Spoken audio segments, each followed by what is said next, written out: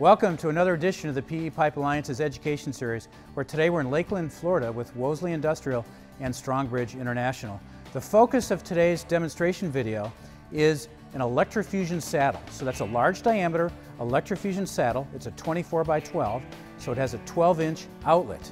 And we're going to demonstrate the proper tooling, the gear necessary to do that sort of electrofusion. Let's take a look. Let's review the tooling for this large diameter Electrofusion saddle installation. We have our pipe system, we have our Electrofusion coupler, which is a 12-inch outlet, which is held in place by our special spider tool, which provides enough interfacial pressure to ensure a proper fusion between the saddle and the pipe surface. We also are using our hydraulic re-rounding clamps, which provide rounding of the pipe to ensure there are no gaps between the saddle base and the pipe surface. And these work via a series of hydraulic pistons and a pump kit. The print line on HDPE pipe will verify the pipe size and OD convention. To ensure that the pipe is within spec and therefore compatible with your chosen fitting, measure the diameter using pi tape. All Electrofusion fittings come wrapped in plastic to protect from contamination and prevent oxidation of the inside of the coupler. The fitting label confirms pipe size, dimension ratio, and the fusion parameters of the fitting. After cleaning the pipe with isopropyl alcohol with a concentration of 96% or greater, place the fitting where it will eventually be fused.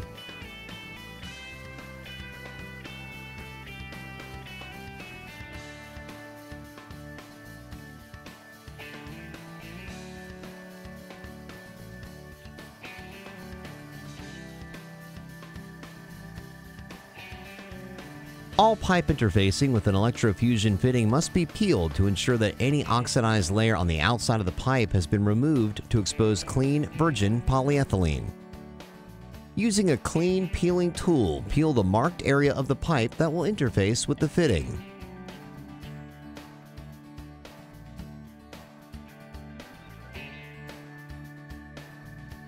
Pipe that is out of round will not interface properly with the coupler, and adequate fusion force will not be achieved. Hydraulic re-round clamps are a crucial tool for correcting out-of-round pipe prior to fusion.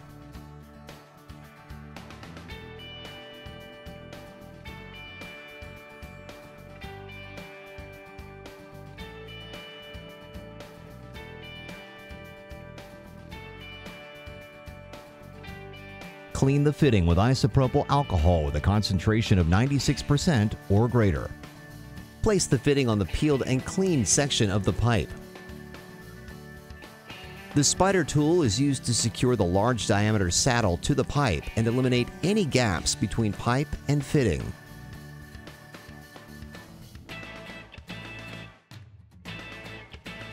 Use a ratcheting chain or strap to secure the spider tool to the pipe. Tighten the ratcheting chain to secure the saddle to the pipe. Use a feeler gauge to ensure there are no gaps between pipe and fitting that may compromise the fitting. Tighten the spider tool as needed to eliminate gaps.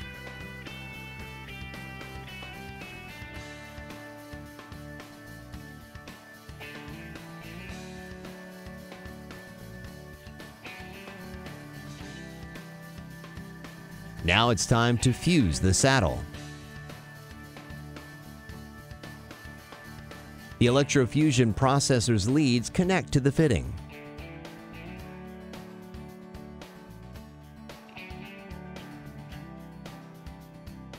The barcode on the fitting will communicate the fusion parameters to the fusion processor.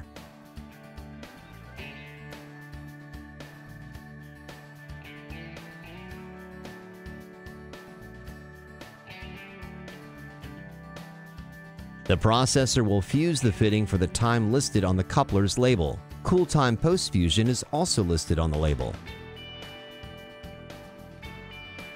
Use a feeler gauge to check for gaps in the completed fusion.